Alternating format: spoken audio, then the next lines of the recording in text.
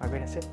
Good girl, stay. Mike Lamb knows a thing or two about keeping canines well behaved. Good stay. Good stay. Oh, guys. He's taken care of hundreds of pooches since joining Dog Vacay, one of a number of popular new sites like Rover and Fetch that pairs dog owners with dog sitters. All right, come on, guys. Mike comes from the dog eat dog world of Goldman Sachs, where he was once a computer programmer. Go say hi. Good girl.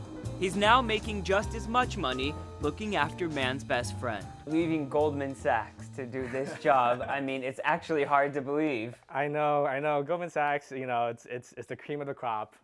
Everyone wants to be in there, but you know, at the end of the day, if you're not happy doing what you're doing, it's just not worth it.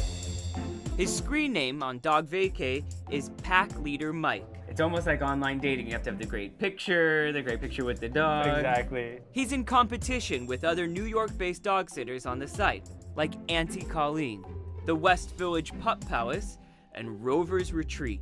Like other companies in the sharing economy, Dog Vacay gives humans a brand new outlet for making good money on their own terms. Retirees, stay-at-home moms and dads, you've got freelancers, people who are doing this for fun and income on the side. And what we've seen is it's really changed their lives. If websites like Dog Vacay continue to grow in popularity, they could take a bite out of more traditional businesses like Biscuits and Bath. They bill themselves as a luxury dog retreat. Biscuits and Bath offers boarding, state-of-the-art pampering, and talk about social media. This place lets dogs catch up on their current events, snout to snout. Businesses like this are watching the online dog sitting craze closely. How do you kind of view them business-wise? I think there's an element of competition there. Dog Vacay is clearly setting its sights on the sector. The average price is under $30 a night, which makes us about a little less than half of the average kennel.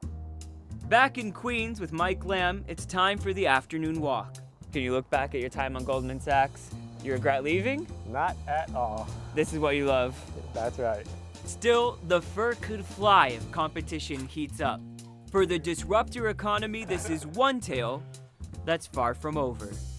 Samuel Burke, CNN, New York.